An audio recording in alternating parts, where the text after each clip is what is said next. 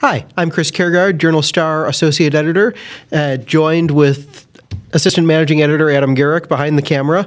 Our editorial board today is interviewing Gabe McLeod, who's one of two candidates on the Democratic side for Peoria County Clerk in the March 17 primary.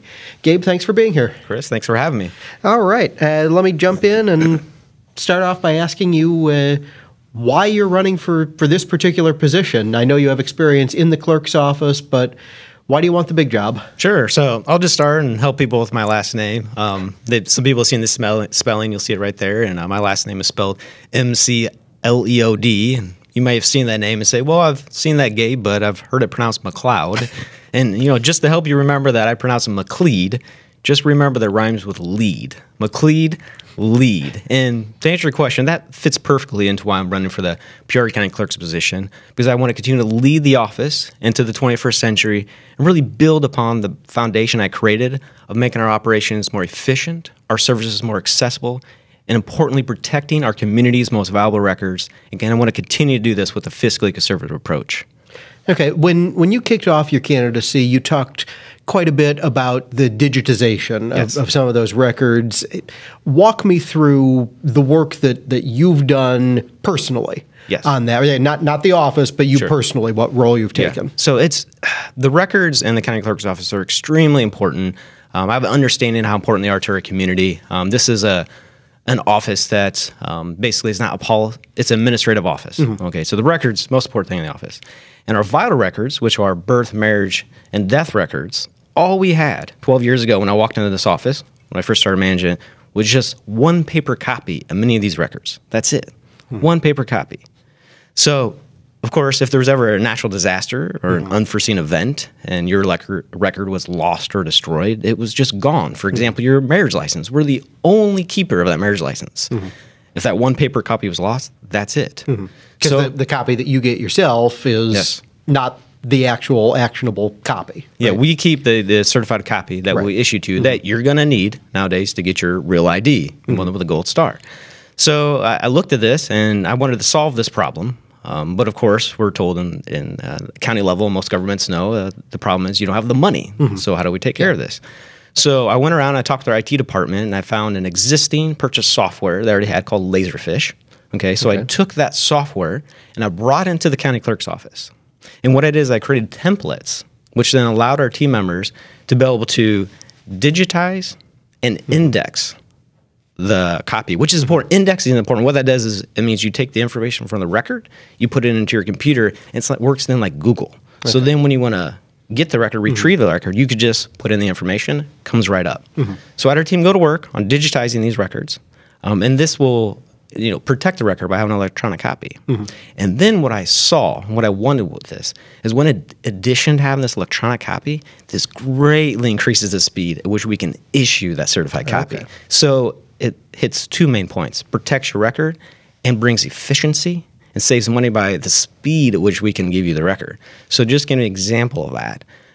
Back in the day, if you came to our office before we started digitizing the records, excuse me, our team member would have to take your request. They would walk all the way back to the office. They'd pick up a big, heavy 15-pound index book, go through, lead them to a big, heavy 15-pound register book, then to maybe a bin or another book to a record that was falling apart, right? Then to a copier. The copy. It took a long, drawn-out process. Today now, when you come into our office, and if you haven't, you will be soon again with the Real ID. We can touch on that. You're going to come up and you're going to request your record. We're going to receipt you. We're going to step right over at the counter to our computer. We're going to print it onto certified paper. We're going to sign it, seal it, put an envelope, hand it to you. You're going to be right out the door in 5 minutes or less. Okay. So it's been a huge project and a huge passion of mine. And my first goal was to digitize and index all the birth and marriage records for everybody currently alive in Peoria County. These are the most sought after records, our highest volume, and what you need today to basically prove your identity. So what's the next step after that? I know that you said that you have all of those birth records, marriage records for people who are alive. Now, isn't the job done at this point? Those are the ones that people living need to have. What else needs to be digitized at all? Yeah, absolutely. So we're required permanently to keep every single record. Okay. So if you're required permanently to keep it, you better make it electronic. And people want these for genealogy purposes too. So if you want to check your genealogy tree or research your family in the future, you're going to want this record. Well, what we can do is have this electronic, get it to you quickly, and then any record basically that we can then digitize that isn't, that's non-confidential, we can then put online and make it accessible to you. All right, and the ones that would be confidential, there's a process where after a certain period of time for genealogical research, those things are able to go online after 80 or 90 years, right? So what we have, 75 years is genealogy. Okay. And what we have right now is we have, the state allows you to put index books and register books prior to 1960 available for research. So not the record, but the actual book that tells you if we have the record. And then you can request the record. That is just, state statute. But what we did too, just to let you know, part of the digitization project, what I want to do was a lot of people request these genealogy records. So they would come into our office to do genealogy work. Again, these are 15-pound books. Our team members would have to bring these out for the customer. You had to come to our office, do the research. I had these books digitized, preserved them, put them online. So now anybody can do any genealogy research from the index books and register books online at home. I was poking around the website a little bit earlier before the interview.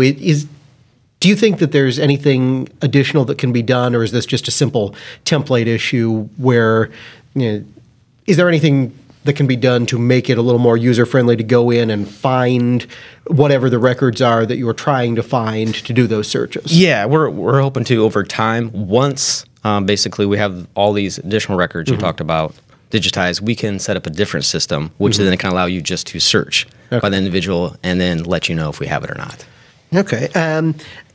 Has there been, and I ask this as somebody who is doing a digital podcast right now, but who still works for a print newspaper as well as the online, we get some pushback from people on the online or the digital work that we do and still want the customer experience, the physical hard copy paper, all those great things.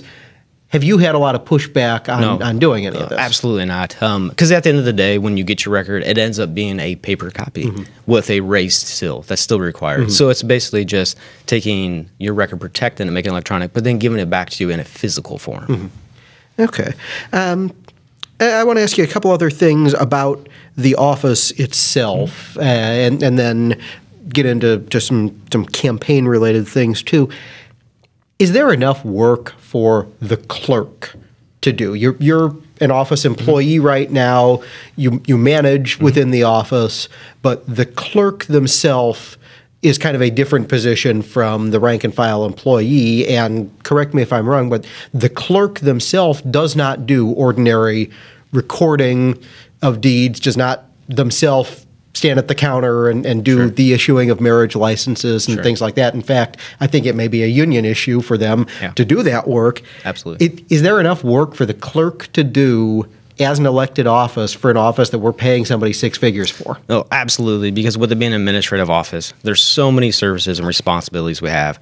There's so many laws that are changing continuously that we have to look and do an update. There's projects we could continuously put in place, improvements we continue to put in place. So that's why it's important to have a leader that's a county clerk that not only understands all the services and the jobs that we have to do, but can see the future and provide tools to our team members that can allow us to do more work, increase productivity, and make our services more accessible. So if you do become the nominee and there's no other person who would be on the ballot besides the nominee at this point, what are those things as clerk that you would do? Walk me through two or three of those steps or directions or initiatives that you would undertake. Yeah, so right now, I can talk about a few what we've done in the past. I want to know what you've done, what you're going to do. Sure. So we will continue to update in-house software. So what I've done a lot is I've created in-house software, the tools with our IT department, which has increased our productivity and allow us to do more with less. So we will continue to update those, put those in place, continue to create more in-house programs and tools. And what that's going to do is, for example, I'll give you one, will be raffle licenses. So I want to create an in-house program for raffle licenses. This will increase our productivity. And then this will allow raffle licensees, the licensees to be able to submit the reports to us online. Okay, so if I'm doing a thing at the VFW and I'm not a veteran of a 4 and 4, if I'm doing a raffle at the VFW as part of something that we're doing there, I can do everything except pick up the actual license online. I can fill it out. Sure, absolutely. And then there's reporting afterwards. So instead of you having to mail the reports into us, send them to us or come in, you'll be able just to submit it to us online. But to do that, again, that takes somebody that understands, knows the process. It's going to take sitting down, writing that program. It's going to take testing that program. Okay, so these are the type of things I will be doing as county clerk. And I'll be focusing on the website. I know in the past you guys the website was, I'll be honest here, really bad. It was pretty clunky. It was pretty bad. And I was actually put on a steering committee by administrative to help out get ideas with the new website. The new website's very much improved, but it can still keep improving. And then so what we can do is as we make our services more accessible online, and you can poke around and see how to do the service online, I want to create short tutorial videos and put those online so you can see how to do it. Again, that takes an administrative position to do that. And that helps out because nowadays, if you want to fix something or you want to see how to do something, where do you go? You go to YouTube. Yeah. So videos are very powerful, and a lot of times you can put a guide out there, but we all don't read instructions. But we can watch a 30-second video. So yeah. What else is there that can be done to get the word out about some of these things that you can do online? And I'll give you a personal example. I got married 16 months ago. We did not know at the time that you could fill out all of the application material for the marriage license and then just come in and get it taken care of. Now, when we came in and did it, we filled all of that out on the screen in the clerk's office and then got it done. But we would have done it at home had we known that we could. How do you get the word out better about this? Yeah, we'll have to do a better job of continuing to use, social media, Facebook, potentially Twitter, and with our website, putting that. It's pretty upfront, so if you would have gone to the website, you would have saw it or Googled it, but and if you Google it, you'll get it. But there's ways we could communicate and get that word out. But if you want to talk about that marriage license briefly, if I get a second to talk about it, I'd appreciate it. Some of the services I improved. So my main focus in the office is always improving the services for our team members and our communities. What I'm passionate about, and that's. For a lot of people, they're like, that's not exciting. But to me, it's exciting. That's what I'm running. That's what I like to do. I love people to be able to come in and say, wow, that was quick and easy. I didn't have to spend time in line. Absolutely. So 12 years ago, if you would have got a marriage license or would have came in to get married, it would have taken you between 35 and 45 minutes for our team members to process the application. Now, it wasn't their fault. The state requires a lot of information, as you know. That was all required by the state. But it's a matter of taking a manager like a county clerk, like myself, that would create the tools for team members that can provide better customer service. So I came up with the idea of creating the first online marriage application program in the state of Illinois. And like you had indicated to, what this allowed applicants to do is to submit all their information to us online prior to coming to the office to pick up their license. And this reduced the time it took our staff to perform the marriage license from 35 to 45 minutes down to 7 to 10 minutes. So this was a huge time saver for our community and our staff. And in the first year we went live with the program, just to let you know, 50% of the couples who apply for a marriage license did so online. It was very powerful. A lot of the other counties reached out to us right away when they saw us do this, and they said, where do we buy this? Who'd you get it from? And then I told them we developed it in-house. I told them house. They said, really? Can we copy it? I said yes. And so a lot of the larger counties today actually have adopted that. Okay. And what are those stats after the first year that you've done it? Have they increased the number of people who are filling out the online app? It goes year to year, but right now it's averaging around 60%. Okay. Yeah. All right. So, we should have just done a Google search before coming in. Well, when it's nice, if you Google it, it's the top link. Okay. That's pretty nice.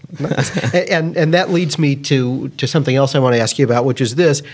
Is the clerk's office able to meet the people where they live? And again, I'll use my semi-recent marriage as an example, that your hours are 8:30 to 5, Monday through Friday.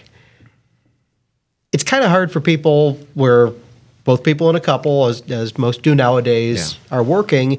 You either got to take time off of work or rush in at the end of your day. Your busiest time is probably the 4 to 5 o'clock hour to come in and get these things taken care of.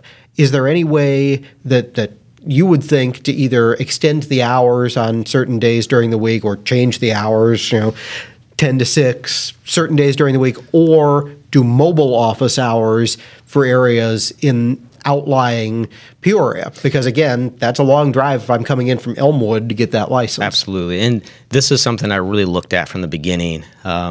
We never had a lot of people reach out to say we can't make it, but this is something I thought about. And then so one of the main solutions I came up with was creating this, online marriage application program, which would allow people to very quickly on a lunch break or time come into the office. Because the problem we had is when we talked about this is it's budgetary constraints.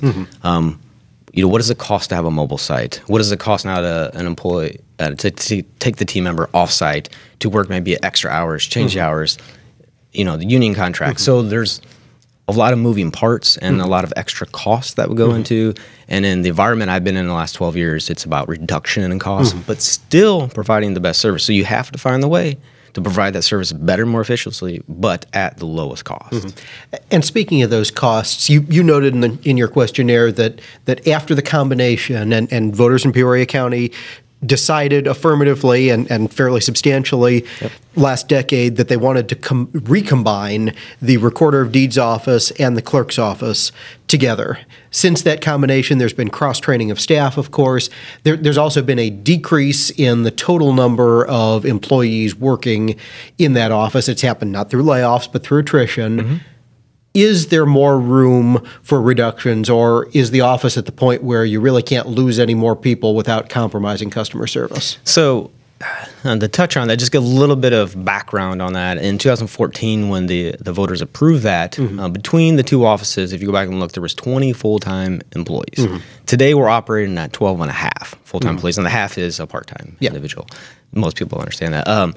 So there's been big change, big reduction, a lot of built-in efficiency, and the team has worked very hard on becoming cross-trained to be able to handle this workload. The workload didn't go away, right? So everybody's doing more with less, and they've learned all the services, and they've done an incredible job. And could you continue to get smaller? That would be difficult, as yes, our services would suffer a little bit potentially, but all these projects I'm putting in place are to handle that if that would occur, right? So this digitization of records, making stuff more accessible online, letting people do stuff online allows us to handle the customers that come into the office. But right now, yes, we are low, and I think the only reason we're able to handle the workload is because of these efficiencies we've built. And let me give you an example of that. So we handle delinquent property tax information. So anybody that has delinquent property tax will call us, but we got a large amount of calls from lawyers, consultants, call centers, banks, title searchers. And so I looked at this and I thought, well, they can do this work any hour of the day. They know they don't need a long explanation. So I found a way to make that, and I put that online. And what that did is that reduced the phone calls by 50% since I put that online. And then it allows us to really handle the customer that, and rightfully so, is concerned the first time maybe they've had their property taxes sold. Are they going to lose their property? And we can spend the time and provide good service. With the actual resident rather than some of the people who are a little more read into it. You got it. Okay. Yeah. All right. And yeah, same sort of thing with title searchers and things like that, right? Yeah. Okay. Absolutely. All right. I want to ask you, you were one of the applicants to be appointed for this position when it became vacant, when longtime and well-loved clerk Steve Sonemaker passed away last year. You were one of the applicants. You were not chosen for the position at the time. Yeah. Why make this run after you weren't chosen by folks in the party to take the position, and what do you think after that separates you from your opponent? Sure. So I have a large amount of support from the county board. I do. There's county board members supporting me. They were there at my announcement. So just because I didn't get the appointment doesn't mean that I'm not the right person for the job, and I don't add the best value to this community. And I truly believe in that. I've spent my entire professional career in the county clerk's office, improving the county clerk's office. It's what I love to do. It's what I want to do. And I'm just not a politician. I know this is the first time I run for an office, but I'm a public servant, and I love being a public servant. And I just feel like I can continue to give the best value to our community. And there's so many projects I want to continue to bring forward, and I know I can do it. I know I'm the right person to do that. And so that's why I'm running. It's what I'm passionate about. Okay. How is the current clerk doing in her position as somebody who's an employee who's there every day? Sure. So I would let her speak to her volume of how she thinks she's handling the job and doing the job. I just know I'm still there as a manager every day, handling the day operations. I'm there all day, every day, and staff comes to me with any questions. I'm there to help staff all day, and I'm trying to provide the best tools to the staff. I would leave that question up to her to answer. Okay. And are there challenges of running for the position while the incumbent is somebody with whom you work on a regular basis? I know that we previously had instances where there was tension in the Recorder of Deeds office when a Recorder of Deeds employee ran against an incumbent Recorder of Deeds. Yeah. So the way I look at it is I'm professional, and when I show up every day, I'm there to do the professional job, do the best job for our community. So, put all your differences aside, who's running, who wants to be the next county clerk. When you're in there, it's about doing the best work for our community, and that's all I focus on while I'm there. Okay, and I suppose I should clarify, since we are live, you actually are not on the clock right now while you're... Absolutely, that's right, yes. Okay, is there anything else that we haven't covered by way of specific proposals that you have going into the election for things? Yeah, I mean, I just want to continue to, make the operations more efficient and the services more accessible, and I've done that. I've showed that I've done that in the past, and I will, continue to do that, and I have a large track record of doing that, and I want to continue to do it. I do want to touch on something that's very important in the office that a lot of people don't know. It's the property tax cycle, and it's not interesting to a lot of people, but it's extremely boring, and it's interesting to a lot of our taxing districts within our community because I help a lot of them out. So our office is responsible for calculating the property tax rates for all the taxing districts in Peoria County, then taking that calculated rate and extend that on to over 88,000 parcels within Peoria County, which results in overseeing the billing of $320 million. So this is a huge job, huge responsibility. I perform that task, and I oversee it, and I've done that very well and accurate for the last 12 years. It's extremely important. I'd bring that experience and that knowledge, and I would keep that in the county clerk's office. And a lot of the taxing districts in the community very much appreciate that because they can reach out to me and know any time that I can help them and assist them, and that helps them save money. In return, our community save money because they don't have to go out and seek outside counsel or help on how to do this work. They know they can call Gabe. All right. Fair enough. Gabe McLeod, candidate for Peoria County Clerk on the Democratic ballot on the March 17 primary election. Right. Thank you very much for being here. Thanks, Chris.